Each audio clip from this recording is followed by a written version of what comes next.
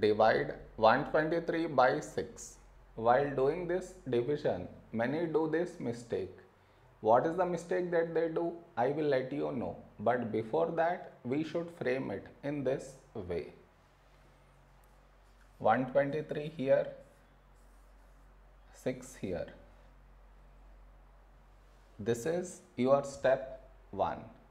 Next, here we have 1 and here 6. 1 is smaller than 6. So take two numbers 12.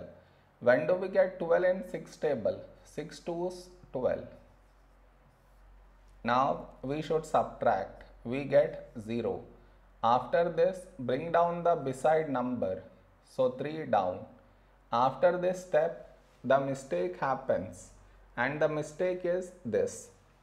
Here we have 3 and here 6. 3 is smaller than 6. So what many do is they directly put dot, take 0, which is wrong. Why is it wrong? Because just now you brought this number down and in the same step you want to put dot, take 0, which is wrong.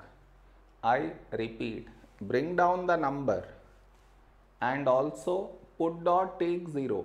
Bring down the number and put dot, take 0. Both at the same step you should not do.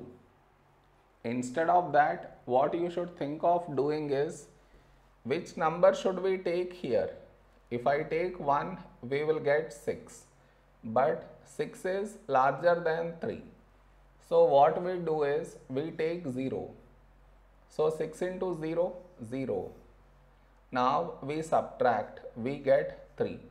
Over here, we did not bring any number down and 3 is smaller than 6. So now we can put dot and take 0. So 30. When do we get 30 in 6 table? 6 5's 30. Now we subtract, we get 0. Did you understand where does the mistake happens? You should not do that mistake.